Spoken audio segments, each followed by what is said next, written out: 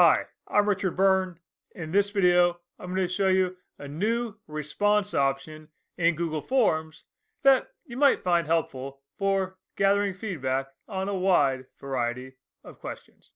Let's go ahead and take a look at what this feature is, this new option is. Now, you can use this with any type of Google form, but I'm going to use the exit ticket as my demonstration here. We're going to set up an exit ticket so I know how people thought or felt about my lesson. And you can see here's the default exit ticket settings and questions that we have. And we can see there's the exit ticket and your name, email. Maybe I don't want to collect email, so let's just delete that one. One important thing you learned in class today, and I'm going to change it from did you feel prepared for today's lesson, why or why not. I'm going to change this to please rate how you feel about this lesson overall. And instead of a paragraph, I'm going to use the new rating option, and we'll see we have 1 through 5 stars.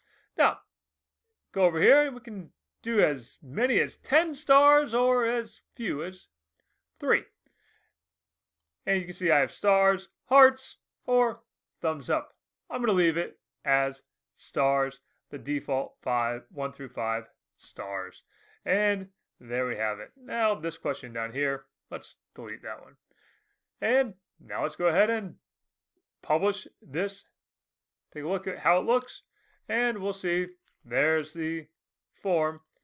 Put in your name.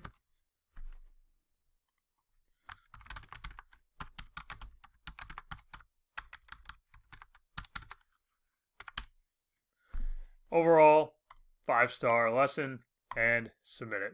And we're done. So that's the new rating option available in Google Forms.